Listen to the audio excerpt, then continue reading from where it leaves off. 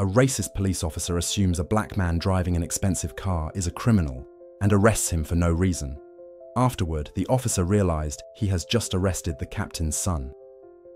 Officer John Harris had been patrolling the same beat for years. The neighborhood he found himself in tonight was one he knew well, or at least he thought he did. To him, it was a place where trouble brewed beneath the surface, and anyone could be hiding something. His training, combined with years of cynical experience, had sharpened his sense of suspicion. But what John Harris couldn't see was how much of that suspicion was born from bias. Bias he didn't even recognize in himself. The summer night felt heavy, the air thick with humidity, as Harris drove slowly down a dimly lit street. His eyes scanned the sidewalk, narrowing slightly as he passed a group of black teenagers laughing and talking outside a corner store. He gripped the steering wheel a little tighter, his mind jumping to the worst possible conclusions. He wouldn't say it out loud, but a neighborhood like this. His training told him to stay alert.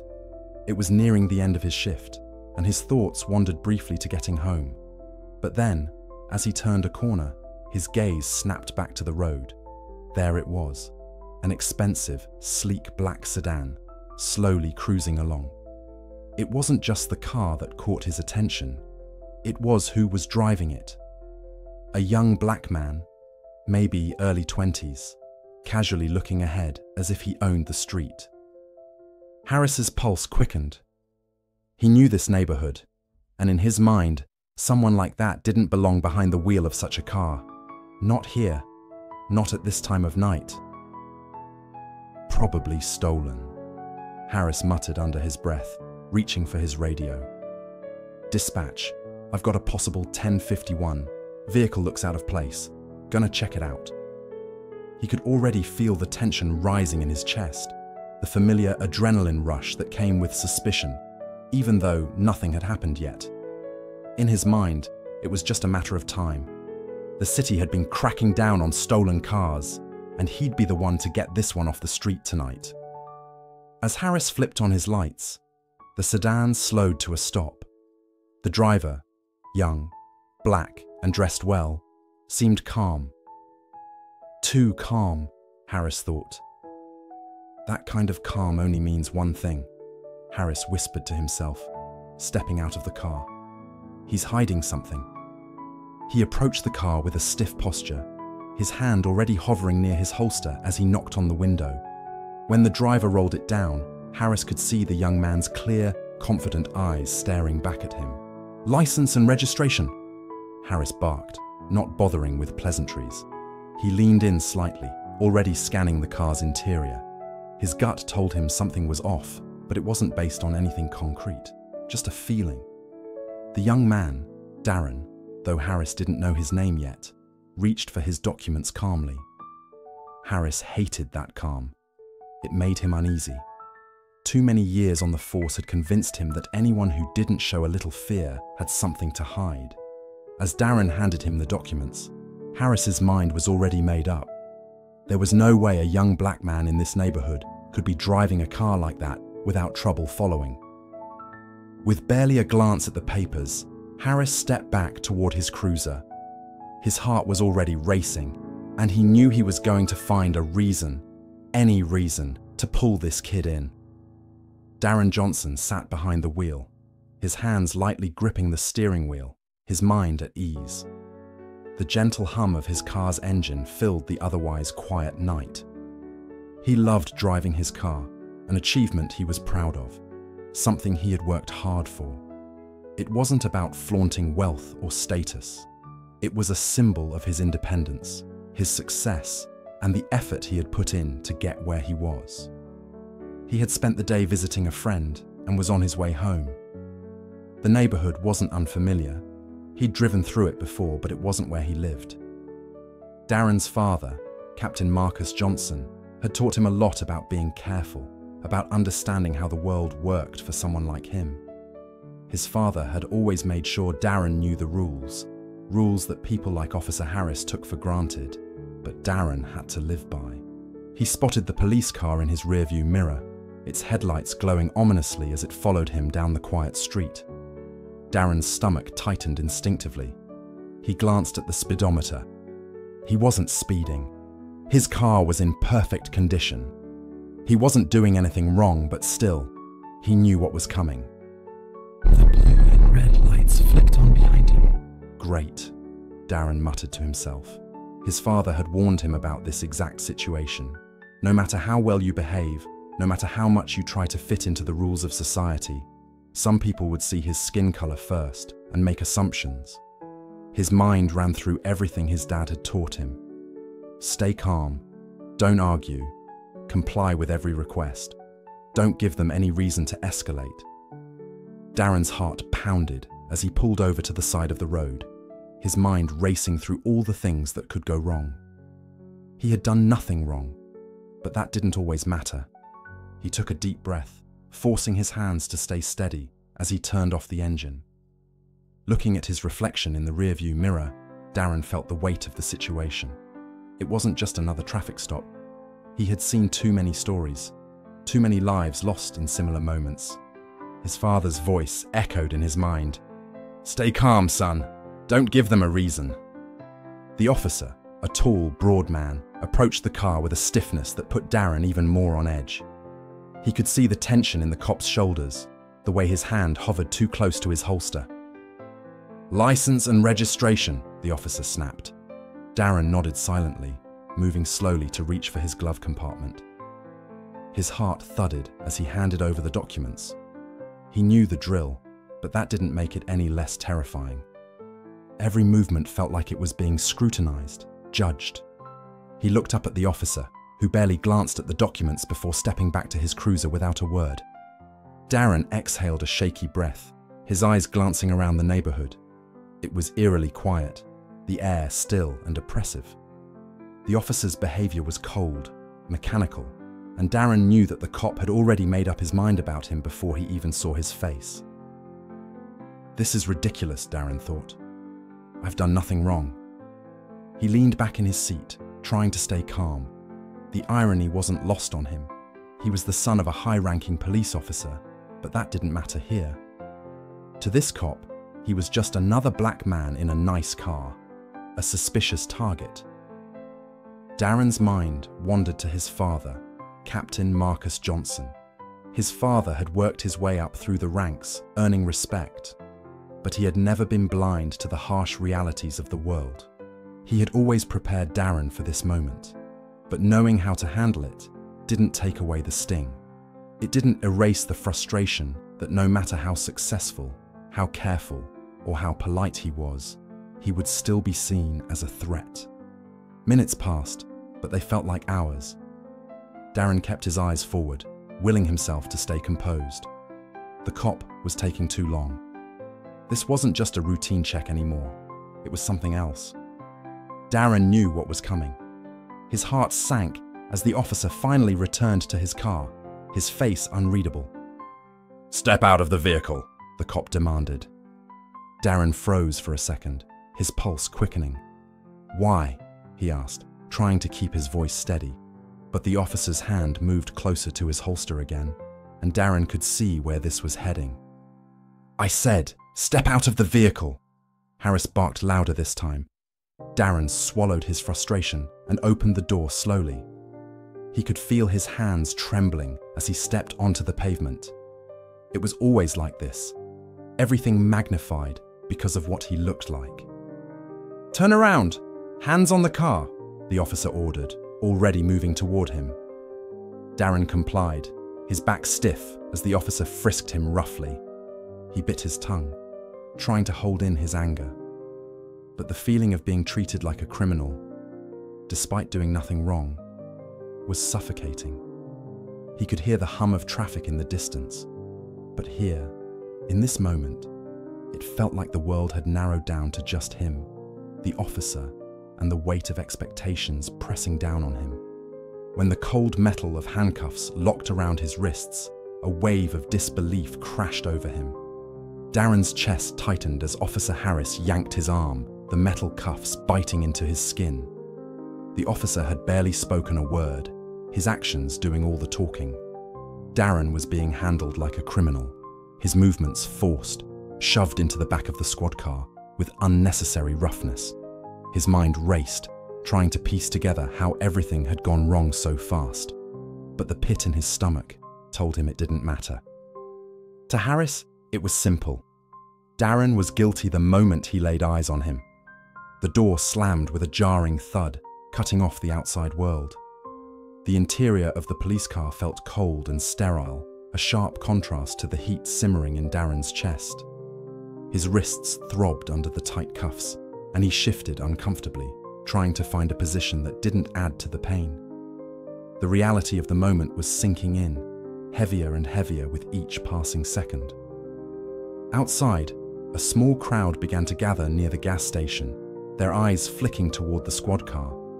Darren could feel their stares through the tinted windows, an invisible pressure bearing down on him. He wasn't just some guy being arrested. He was a black man in the back of a police car, and that meant something. To them, it told a whole story. He could see it in their faces, the judgment, the assumptions. Some stood with their arms crossed, shaking their heads as if they'd seen this scene play out 1,000 times before. Others whispered to each other, stealing glances at the squad car, their eyes filled with that familiar mix of curiosity and condemnation. Darren had grown used to those looks, but it didn't make it any less infuriating. It didn't make the knot in his stomach any smaller. This is what they see, Darren thought bitterly, his jaw tightening. A criminal, just because I'm black. He tried to calm his breathing, but the frustration was too thick in his throat. He wasn't just angry at Harris, or the people watching from the sidewalk. He was angry at the whole system that made this moment possible. He thought about his father's voice in his head, warning him about encounters like this, telling him to stay calm, to keep his cool, no matter how unjust the situation. But how was he supposed to stay calm when everything about this screamed that it wasn't fair? As Officer Harris leaned against the door, radioing in, Darren's eyes flicked to the police radio crackling to life.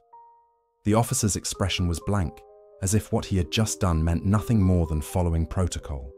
There was no concern in Harris's face, no hesitation, just the cold efficiency of a man who thought he had caught someone in the wrong. Darren's mind flashed back to how quickly things had escalated.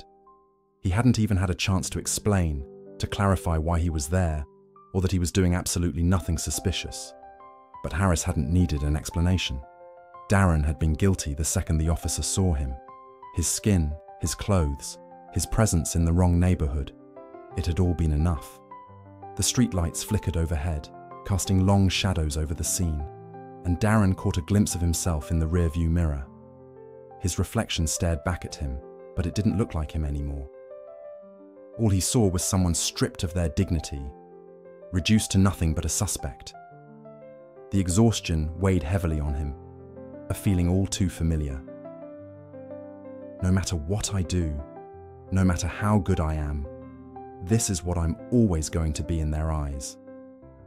The longer he sat there, the more he felt the helplessness grow. It wasn't just the cuffs that made him feel trapped. It was the whole situation. The feeling that he was stuck in a system where he'd always have to prove his innocence, where his every action would be scrutinized more harshly than anyone else's. The cuffs were just a physical reminder of the restraints society had placed on him long ago. His father's words echoed in his mind, reminding him to hold his head high, to never let the world see him falter. But right now, that felt impossible. How could he hold his head high when he was being treated like this? How could he feel any sense of pride when his hands were bound behind his back, his body shoved into the back of a police car, all because someone saw him as a threat? Through the tinted glass, Darren saw the bystanders still standing there, their faces etched with the same assumptions he had grown accustomed to. None of them knew him. None of them cared about his story. To them, he was just another black man in handcuffs, another scene to gawk at, another moment to pass by without a second thought. One man in the crowd looked particularly smug, leaning over to whisper something to the person next to him, shaking his head as if to say, "Of course." Just another one of them. Darren's fists clenched tighter, his nails digging into his palms. He wanted to scream, to demand they see him for who he really was, not just as someone to fear, not just as a stereotype. But screaming wouldn't change anything. No one here would care about his story, about who he was or what he had achieved. The door to the front seat opened, and Officer Harris climbed inside, his face set in the same cold, detached expression. Darren's eyes met the officer's in the rearview mirror, but there was no recognition, no understanding, just the quiet confidence of a man who thought he'd done his job. To Harris, Darren was just another problem solved, another criminal in custody. The car engine rumbled to life, and Darren felt the vibrations beneath him, the sound echoing the numbness that had begun to settle in his chest. This was how it always was, how it always would be. No matter how much progress his father made, no matter how many barriers Darren broke through, moments like this would always be waiting for him. As the car pulled away from the curb, Darren glanced back at the crowd one last time, their faces blurred under the streetlights, but the weight of their judgment lingered. It always would. The tension in the air was thick as Captain Johnson stood in front of Officer Harris, his eyes burning with quiet fury. Darren remained by his father's side, watching as Harris shifted uncomfortably, trying to reconcile what had just happened. The gravity of his mistake was starting to sink in, but the question now was what his actions would cost him. Captain Johnson crossed his arms, his posture firm, a stark contrast to the shrinking figure of Officer Harris. "You arrested my son without probable cause," the captain stated, his voice cold and steady. "You didn't even give him a chance to explain himself." Harris opened his mouth, but no words came out at first. He glanced at Darren, then back to the captain, as if he were searching for a way to justify his actions. "Sir, I thought he matched the description of what? A suspect." Captain Johnson's voice cut through the excuse like a knife. Because he was black. Because he was standing in the wrong place at the wrong time. The captain's eyes flashed with controlled rage. "You didn't think twice before putting him in cuffs and throwing him in the back of your car like a criminal." Harris swallowed hard, the weight of his error pressing down on him. "It wasn't like that, Captain," he stammered. "I made a mistake." Darren had been quiet up until now, but the boiling frustration inside him could no longer be contained. "A mistake?" he echoed, stepping forward. "That's all this is to you?" Harris looked at Darren, but couldn't hold his gaze for long. Darren's face was a mask of hurt and anger, and his words were heavy with the weight of years of discrimination. "You didn't arrest me because I was suspicious. You arrested me because I was black." Darren continued, his voice steady, but his pain unmistakable. "You didn't even bother to ask what I was doing there. You just saw my skin and assumed the worst." The silence that followed was suffocating. Harris had no real defense for his actions. He knew Darren was right. The captain was right. And the consequences of his unconscious bias were laid bare before him. Captain Johnson stepped forward again, his gaze piercing. "You should have known better, but this isn't just about you. This is about a system that's been broken for a long time. A system that allows people like you to make these mistakes and walk away without any real consequences." Harris, realizing the gravity of his situation, looked between the father and son, his voice faltering. "Captain, I'm sorry." Darren's father held up a hand, silencing Harris. "Sorry isn't enough. What you've done can't be undone. You humiliated my son. You profiled him. You treated him like a criminal because of his skin color. That's not something a simple apology can fix." The weight of the captain's words hung in the air, and Harris seemed to shrink even more, but Darren's eyes stayed locked on him. This wasn't just about punishment for the officer, it was about a larger, systemic issue that Harris represented.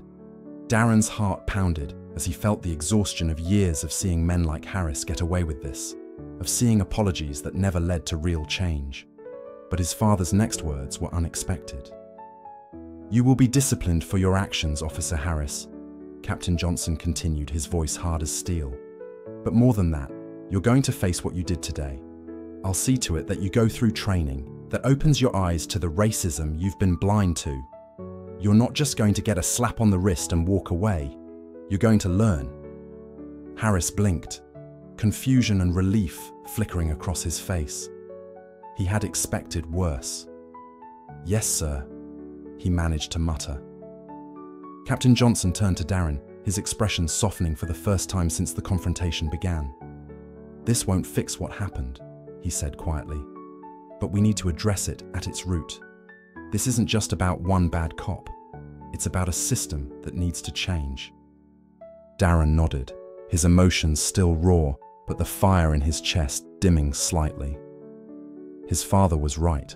This wasn't just about Harris. It was about addressing the deeply ingrained racism that allowed this situation to happen in the first place. Darren had felt the sting of prejudice his whole life, and today was just another reminder of the uphill battle they still faced. Just then, another police car pulled up. Two officers stepped out and approached cautiously. One of them looked at Captain Johnson, then at Darren, recognizing the tension in the air. "Captain Johnson, we've been informed of the situation." Captain Johnson gave a curt nod.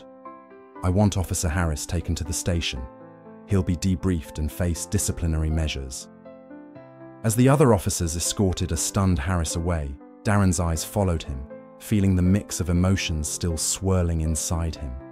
Relief, anger, exhaustion. It was all there, tangled together. But in that moment, as the officers led Harris away, Darren couldn't help but feel that justice had been done in some small way. But it wasn't enough. Not yet. Captain Johnson placed a hand on his son's shoulder, grounding him. "This fight isn't over," he said softly. "But we'll keep pushing. We'll keep fighting for a world where this doesn't happen." Darren looked at his father, nodding again, his resolve strengthening. "Yeah," he agreed. "We will." The world wasn't perfect. There was still so much work to be done. But in that moment, Darren knew that they wouldn't stop until real change was made.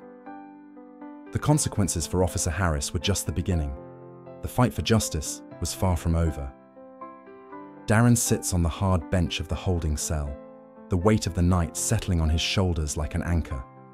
His mind is racing, but his body feels drained, exhausted by a lifetime of fighting battles he never asked for. He knows this story too well, the suspicion, the judgment, the way people look at him like he's already guilty just because of the color of his skin. He's been here before, not in a cell, but in moments that feel just like this. Helpless, angry, and defeated. The fact that his father, Captain Marcus Johnson, wears a badge and uniform has never shielded him from this reality. Darren's father fought his way to the top of the force, believing that he could make things better from within, that he could bend the system toward justice by sheer will. But Darren knows that no matter how high his father climbs, he'll still be treated like just another black man when the uniform comes off. As he sits there, Darren's thoughts drift to his father. He remembers how his dad used to tell him that the badge was a symbol of hope, that if he worked hard enough, he could help change the way people think. But tonight, all Darren can think about is how little that badge has done to protect him. It's like his father's achievements and sacrifices have been for nothing, wasted on a system that refuses to see them as anything more than the stereotypes it's built upon. How many times, Dad? How many times do we have to prove we belong? That we're not a threat? That we're not what they think we are? He thinks about the conversations he's had with his father, the arguments about staying calm and complying when stopped by the police. His father always said it was for his safety, that he needed to play the game smart. But what's the point of playing smart when the rules are rigged? What good is a strategy when the other side refuses to see your humanity? Darren's frustration isn't just about this one night. It's about all the nights, all the looks, all the quiet judgments he's had to endure. It's the slow burn of realizing that no matter how much his father achieves, no matter how hard he tries to change things, It'll never be enough to shield him from the racism that runs so deep, it's practically in the air they breathe. His thoughts shift back to the arrest, to the way Officer Harris looked at him. Not as a person, but as a problem to be dealt with. He wonders if Harris even knows how much damage a look like that can do, how it makes you feel small, like you're nothing more than the worst things he thinks you are. Darren knows his father believes in the system, that he's trying to fix it from the inside. But tonight, sitting in this cell, he feels the sting of betrayal, not just from the world outside, but from the very institution his father dedicated his life to. He loves his dad, respects him even, but he can't help questioning whether all of his father's efforts have made a dent in the world they're up against. You gave them your loyalty, Dad, but where's ours? Where's our justice, our dignity? The thought makes his chest tighten. He's proud of his father, proud of what he's tried to build, but he's tired of the hypocrisy. He's tired of playing by rules that were never made for him, and he's tired of having to fight for a future where his worth isn't measured by his skin. Darren looks up, his eyes burning with a mix of anger and resolve. He knows that this fight isn't over, but tonight, he's not sure if he's more furious at the system that's failed him, or the fact that even his father's best efforts can't seem to change a damn thing. Captain Marcus Johnson stood outside the small, dimly lit interrogation room, his face a mask of calm that barely concealed the storm brewing inside him. He took a deep breath, then another, as if trying to contain the fire that threatened to consume him from within. This confrontation wasn't just about his son. It was about every unspoken frustration, every sacrifice, every battle he'd fought to change a system that seemed hell-bent on remaining the same. When he finally entered the room, Officer John Harris looked up from his seat. The officer's face was a mix of confusion, defensiveness, and something else. Fear, maybe. Marcus shut the door softly behind him, the click of the latch sounding louder than it should have in the tense silence. "Do you have any idea what you've done tonight?" Marcus said, his voice low and steady, yet carrying the weight of a father's rage. He didn't shout. He didn't need to. Each word was sharp enough to cut through steel. "Do you understand the damage you've caused?" Harris shifted uncomfortably in his seat. He opened his mouth, then closed it again, like a fish out of water searching for air. Finally he spoke, his voice tinged with the defensive tone of a man clinging to his pride. "Captain, I was just doing my job. The car looked suspicious, and the driver was my son," Marcus interrupted, each word striking like a hammer. "My son, who you arrested without cause, who you decided in that split second was a criminal, not because of anything he did, but because of what he looked like, because he's black." Harris's face went pale, his eyes flickering with a mix of shock and denial. He tried to hold on to his composure, to convince himself that he had acted by the book, that he wasn't in the wrong. "I wasn't trying to be racist, Captain," Harris stammered. "I was following procedure." "Procedure?" Marcus's voice was incredulous, a bitter laugh escaping his lips. "You think this is about procedure? You looked at my son, and all you saw was a threat. You didn't see a young man with a future. You didn't see the son of a colleague. You saw a black man in an expensive car, and you made your decision right then and there." Harris swallowed hard, his face now lined with doubt, as if Marcus's words were chiseling away at the defenses he'd built up over years on the force. Marcus took a step closer, his gaze never wavering. "This isn't just about Darren," he said, his voice softer but no less intense. "This is about the lie we tell ourselves in this uniform. The lie that we are protectors of justice when we're often the ones who enforce prejudice. You see, it's not your intent that matters, Harris. It's the impact of your actions." The silence in the room was suffocating now. Harris shifted his gaze to the floor, his hands clenched in his lap. For a moment, Marcus thought he saw a flicker of something in the officer's eyes, regret maybe, or the beginnings of shame. You think you're doing your job, that you're protecting people, Marcus continued. But who are you protecting when you target kids like my son? Who are you really keeping safe when you let your biases dictate your every move? Because all you're doing is protecting the lie, that some lives are more dangerous, more criminal, more guilty, simply because of the color of their skin. Harris looked up then, and Marcus could see it. The raw, naked confusion of a man who was beginning to realize he'd been on the wrong side of something much bigger than himself. He opened his mouth to speak, but no words came out. He was lost in a sea of doubt, a man finally confronting the monster that had lived quietly in his own shadow. Marcus's voice softened, but his eyes never lost their fire. You have a choice to make, Harris. You can keep hiding behind that badge, pretending that your biases don't exist. Or you can face them, head on, and see them for the poison they are. Because every time you look at my son, or any young black man, and see only a threat, you're not just failing them. You're failing yourself. You're failing all of us. He let the words hang in the air, heavy and unyielding. There was nothing more to say. He turned and walked out of the room, leaving Harris alone with his thoughts and the echoes of a truth he could no longer ignore.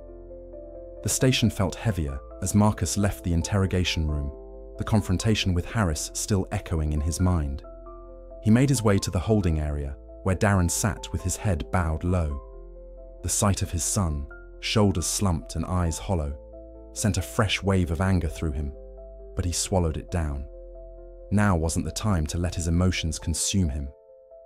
Darren, Marcus said softly as he approached.